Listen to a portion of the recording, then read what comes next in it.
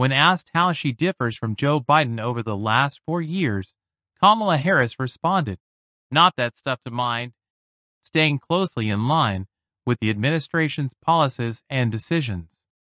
She highlighted specific achievements she personally values, like lowering insulin costs for seniors and enabling Medicare to negotiate drug prices.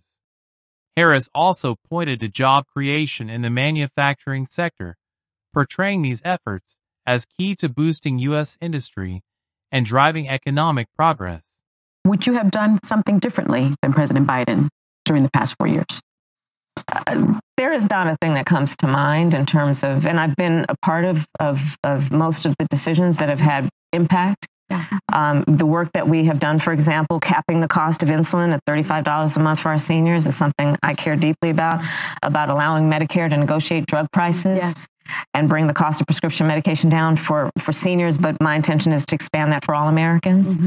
The work we have done to invest in American industries, whether it be in terms of manufacturing and creating almost 800,000 new jobs around manufacturing, those were all a shared priority. However, such unwavering support for Biden's agenda may raise alarms. The last 4 years have been marked by notable setbacks in areas like economic growth, energy independence, and border security. While Harris focuses on healthcare victories, such as the insulin price cap and Medicare negotiations, critics argue these are surface-level wins that fail to address bigger concerns, like rampant inflation, which disproportionately affects low-income and elderly Americans.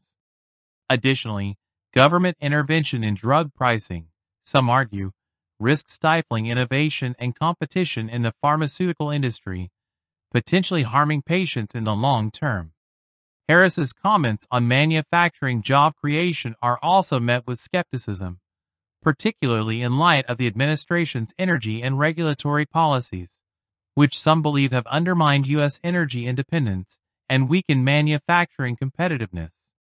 Critics suggest true economic growth and job creation come from deregulation and tax cuts, not government-driven investment programs that can introduce inefficiencies and distort market dynamics. By aligning so closely with Biden's approach, Harris underscores continuity rather than change, a stance many see as problematic. They believe the Biden-Harris administration has steered the country in the wrong direction on key issues like inflation, crime, border security, and foreign policy. Harris's reluctance to acknowledge these challenges may reflect a disconnect with the real problems facing everyday Americans, raising concerns about the administration's grasp on the situation.